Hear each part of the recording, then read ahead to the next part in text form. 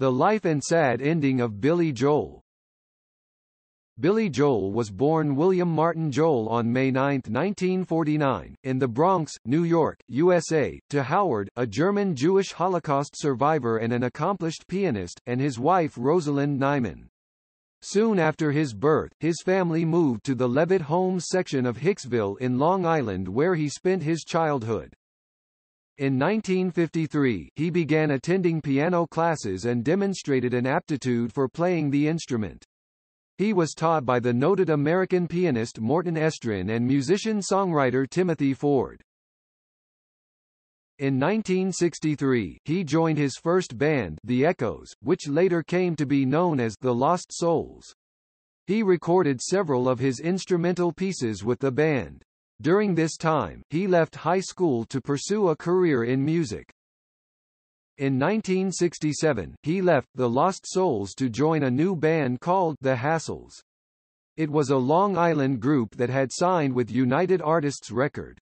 The band released their first album, The Hassles, and subsequently released their second album, Hour of the Wolf, the next year. Both the albums were commercial failures. In 1969, he left the band along with the band's drummer Joe Small and formed a heavy metal duo with him named Attila. They recorded an album with Epic Records and debuted in July 1970. The duo soon disbanded due to clashes over personal issues. In 1971, he signed a solo recording contract with Family Productions and released his first solo album, Cold Spring Harbor. However, the album was a technical disappointment as it was mastered at too high a speed. A few years later, Columbia Records released a remastered version of the album, with certain songs re-orchestrated or shortened. Soon after, he went from West Coast to Los Angeles due to a contractual dispute and played piano at the Executive Room Piano Bar in Wilshire Boulevard under the name Bill Martin. During this time, he composed his signature hit, Piano Man.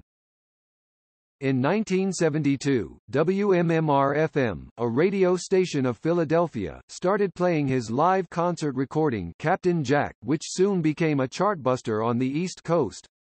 After hearing the song, the executives of Columbia Records offered him a recording contract.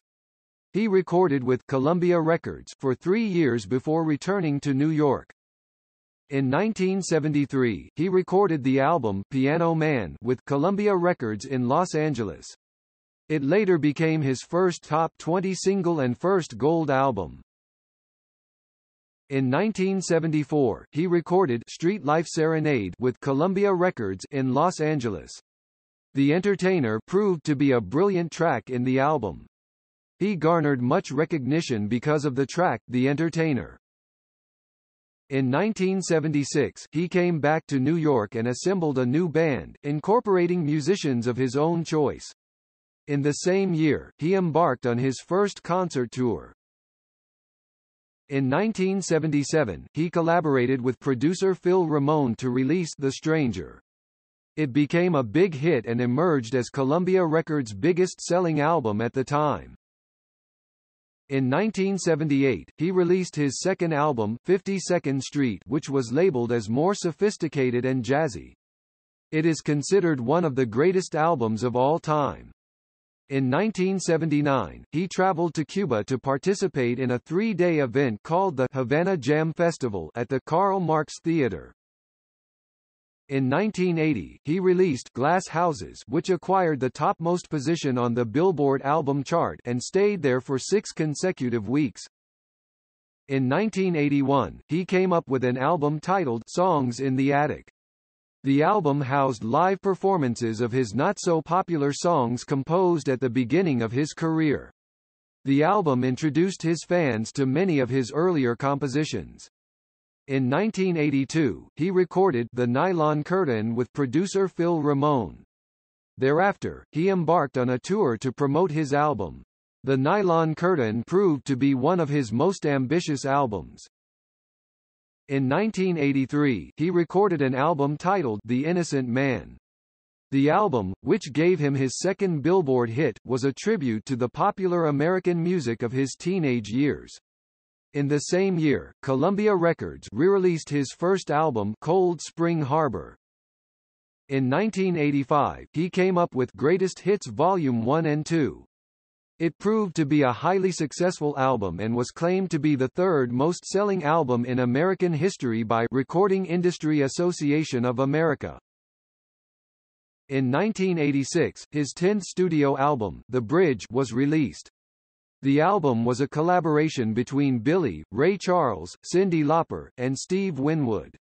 It yielded successful singles, such as Matter of Trust and A Modern Woman. In 1987, he became the first American rock star to perform in the Soviet Union after the fall of the Berlin Wall. He also performed in Moscow, Leningrad, and Tbilisi. His live album named KOHUEPT was released in October that year. In 1989, he released Storm Front with producer Mick Jones. Storm Front, Billy Joel's 11th studio album, housed the popular single We Didn't Start the Fire. In 1993, he released River of Dreams, which was his last pop album. In the same year, he joined a star cast for a performance to benefit an AIDS project in Los Angeles. In 1997, he released Greatest Hits Volume 3. It included his two famous singles, To Make You Feel My Love and Hey Girl. In 2001, he released Fantasies and Delusions, which was a collection of his classical compositions on the piano. It was well received by the audience and became one of his most successful projects. On January 7, 2006, he went on a musical expedition across the United States and performed in 12 sold-out shows at Madison Square Garden in New York City. In the same year, Columbia Records came out with 12 Gardens Live, which was a compilation of his songs from the Madison Square Garden concert. In July, he performed in a free concert in Rome as part of his European tour. On February 4, 2007, he performed the national anthem at Super Bowl 41. In the same year, Columbia Records released All My Life, which was his first new pop song since 1993.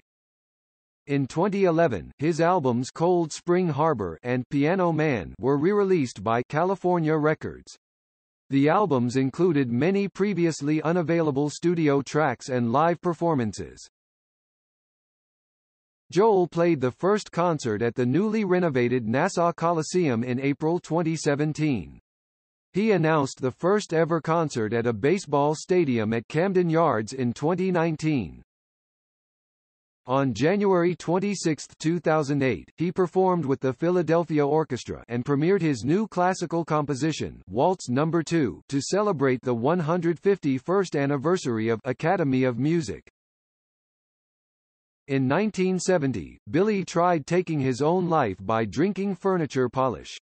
After recovering at a hospital, he said, "I drank furniture polish. It looked tastier than bleach." On September 5, 1973, he married Elizabeth Weber Small, ex-wife of his former music partner John Small, with whom he had formed the duo Attila. Elizabeth and Billy divorced on July 20, 1982. On March 23, 1985, he married Christy Brinkley, an American model, with whom he had a daughter named Alexa Ray Joel. Her middle name, Ray, comes from Ray Charles, a music icon whom he idolized. The couple divorced on August 26, 1994, but remained on friendly terms. On October 2, 2004, he married American cookbook author Katie Lee, who is 32 years younger than him. After being married for 5 years, the couple announced their separation on June 17, 2009. That's what really happened to him.